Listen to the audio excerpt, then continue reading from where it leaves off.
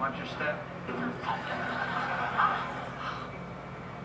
Stupid Kramer. Excuse me, Elaine? Huh? Over here. I thought that was you. You're Jerry's friend, right? Yeah. Christy? Yes. How you doing? I'm fine. Well, I gotta run. It was good to see you. Okay, it was good to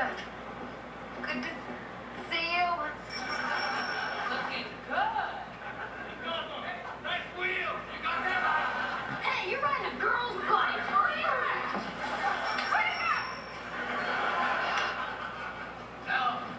Hello, Ken. It's Judge Costanza. I think we need to talk. Kramer! Hey, Is Kramer back from his little joyride yet? haven't seen him. How's the neck? His chiropractic job was a crock. I mean, it's even worse than it was before. I'm surprised. I would think Kramer would have a knack for moving pieces of a person's spine around. Hey, you know what? I think I ran into that girl from the antique store. What's her name? Christy? You saw her? What was she wearing? I don't know. I couldn't see. I couldn't look down because of my neck. Then you get a glimpse, an impression. What do you care? Both times I've seen her, she's worn the same dress.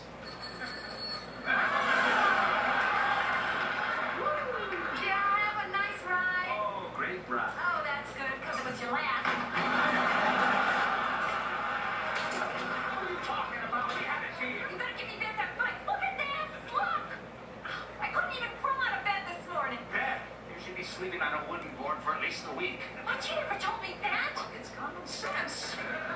Jerry, what is he talking about? He's being ridiculous. All right, look, Jerry, you know the whole story. You should settle this. Yeah, Jerry. Well, I'm flattered that you would both appeal to my wisdom, but unfortunately, my friendship to each of you precludes my getting involved.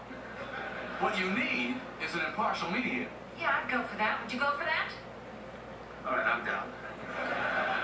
Of course, it would have to be someone who hasn't heard the story before, someone who is unencumbered by any emotional attachment. Someone whose heart is so dark it cannot be swayed by pity, emotion, or human compassion of any kind. So that's the situation. You present an interesting dilemma.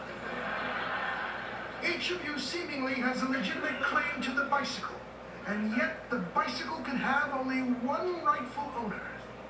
Quite the conundrum. As a federal employee, I believe the law is all we have. It's all that separates us from the savages who don't deserve even the privilege of the Daily Mail, stuffing parcels into mailboxes where they don't belong.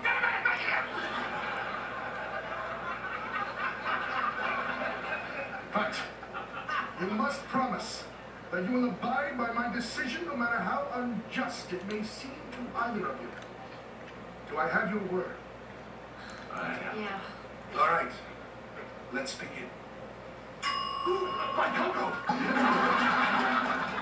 Why can't we use 7? It's my name. I made it up. You can't just steal it. Well, it's not as if Susan's pregnant. You've already postponed the wedding. Who knows if you'll ever get married? Hey, don't worry about me. I'm not a waffler. I don't waffle. We're both big Mickey Mantle fans, and we love the name. It's very unusual. What happened to soda? I thought we all agreed on soda. No, we don't care for soda. You don't care for soda? No, we don't like soda at all. How do you not like soda? It's bubbly. It's refreshing. What is it? I felt something. Are you okay, honey? I think I'm going into labor. Okay, let's not panic. Let's just get to the hospital. Okay. All right? I got the suitcase packed right here. Let's go. 6, 9, 13, 13's looking 14, 14.